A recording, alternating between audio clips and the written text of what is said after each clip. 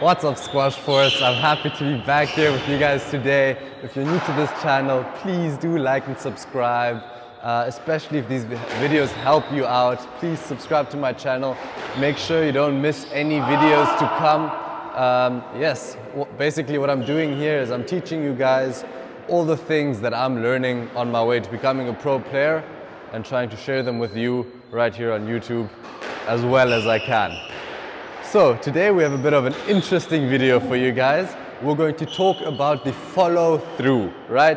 So what is the follow through? The follow through is basically when you swing to where you end up going with your racket, right?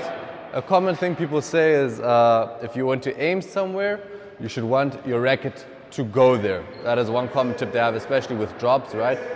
If you're aiming somewhere, you want your follow through to go in that direction.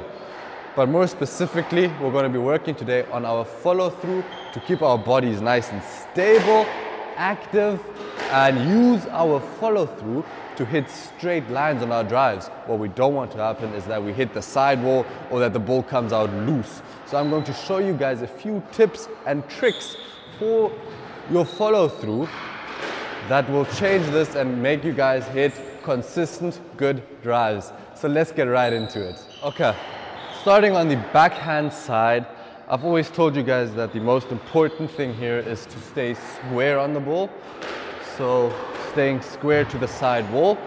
The literal one thing that we don't want on this backhand side, guys, is to open up our shoulders and be facing the front wall, because this is very unstable, messes with your movement, and you will not be able to hit consistent drives. Trust me on this, and you're not stable, it's just not good.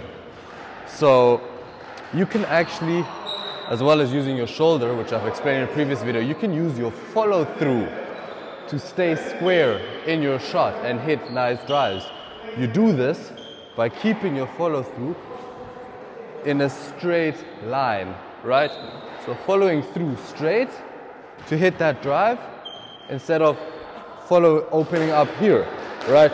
So what happens if you do this is all your force and momentum exits your body outwards. So the channel's called Squash Force, so obviously I have to teach you guys a bit about force, physics, and momentum. So if you guys are doing this, all your momentum is leaving that way, your movement is going to be terrible, it's very hard to stay balanced, and obviously you will open up and not hit consistent drives.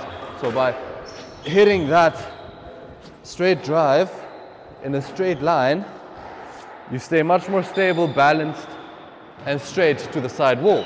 So the other great thing about following through straight instead of going out is that you can actually use it to get your preparation right. Look at this swing. You're going up, and automatically the racket will come back to the middle, right?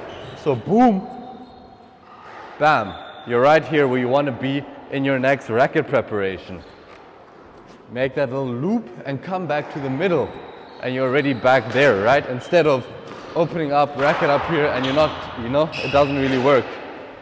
Same thing applies on our forehand, guys. We want to go follow through straight and really feel your core here when you're following through straight, staying stable, okay? You can just do this, practicing like I am right now, to feel the difference, and you guys will immediately see that this is so much of a difference. And doing that in every single shot in the game, over time, you will be much more efficient, you won't get as tired. So really feel that balance you have following through straight instead of doing that. So if I'm doing this, I feel my momentum going outwards, I am not feeling balanced, and this will play with my movement. So I'm going to show you guys a few balls that I hit to give you a quick example.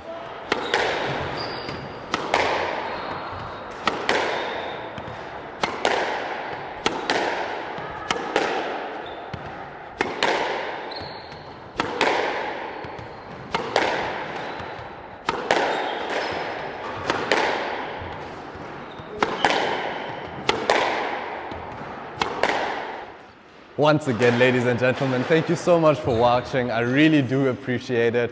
I hope you guys learned something today.